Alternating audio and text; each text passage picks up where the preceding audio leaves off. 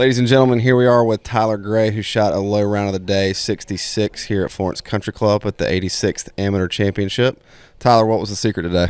I just hit a lot of fairways. I only missed one fairway all day, which led to my only bogey of the day, which was on one. So, I mean, I kept the ball in good shape and play all day, and I think I hit 14 greens. So the key was just keeping it out of the thick stuff. That's all. All right. Now, you've also played well here at the Grant Bennett Florence Junior Invitational. How's the track differ for now and then late June when we play the junior event?